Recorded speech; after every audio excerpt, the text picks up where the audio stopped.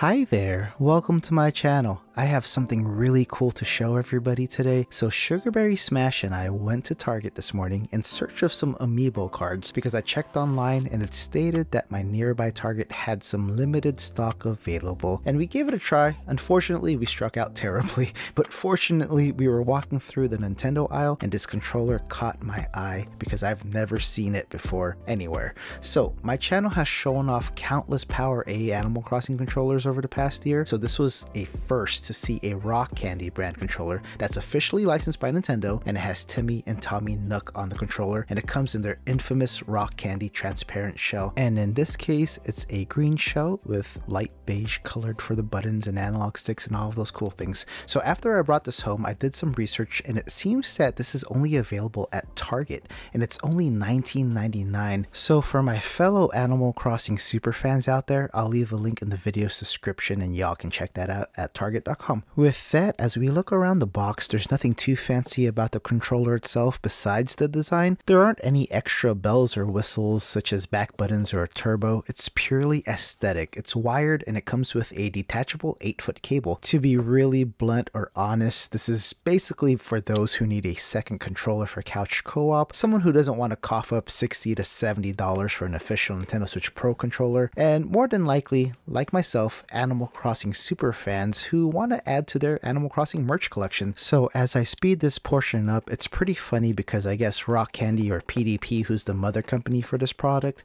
knows that this controller is really basic. So on the back of the box, they mentioned that it's reliable and ergonomic. And besides the detachable cable, that's pretty much all they highlight for their main features. So for those wondering, this is compatible with the Switch Lite, but they didn't include a USB-C to USB-A adapter. So you'll need to pick one of those up if you want to use this on a Switch Lite. Anyway, I'm excited to get the actual controller out and show it to everybody. But first, we have the documentation that we just saw, and then a really lengthy 8-foot cable that follows the controller's color scheme.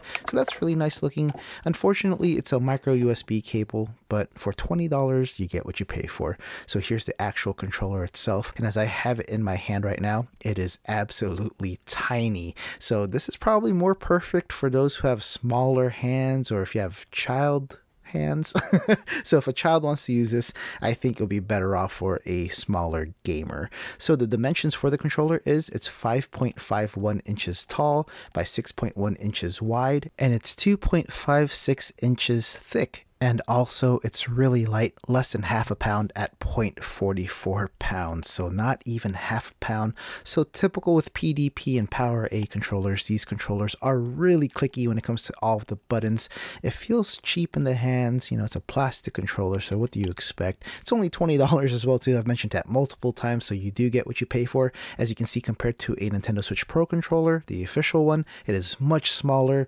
It's probably just as thick, maybe a little bit thicker, but height-wise and length-wise, it is way smaller. The buttons are closer to each other, and in comparison, here is a Power A wired controller with Isabelle on it, and you can see that it is much smaller, and the Power A controller is much closer in style to the actual Nintendo Switch Pro controller, while this one kind of reminds me of an Xbox 360 controller that's just a little bit smaller. So if that makes sense, that's what it actually feels like in the hand. But so far, I think it's a viable and a usable secondary controller if you're going to use it for a friend or if you want to give it to your younger sibling to use. But for me, I'm going to use this as a collector and keep it as a collector. So I'll go back in the box and I'll probably just have it displayed somewhere with all my other Animal Crossing items. So let's get the Nintendo Switch set up and we'll get everything plugged in and we'll try it out and see how functional and see how responsive everything is. So the cord itself is pretty lengthy, so I'm not going to unravel it since my Switch is right here, right next to the controller. As mentioned earlier, this is 8 feet long, so it's right in that middle ground where some of these wired controllers, I've had some where they have 6-foot cables and some with 10-foot cables. So for 20 bucks, 8-foot cable, cool design, and so far it's everything that I've expected it to be. Unfortunately, when I plugged it in, there aren't cool lights everywhere like other Rock Candy controllers, so it just has a little LED indicator showing off that it works, and here it is, just showing off in the change grip order menu that it is identified as a USB controller. Right from the bat, the first thing that I have to get used to is the plus and minus buttons are located underneath the capture button and the home button.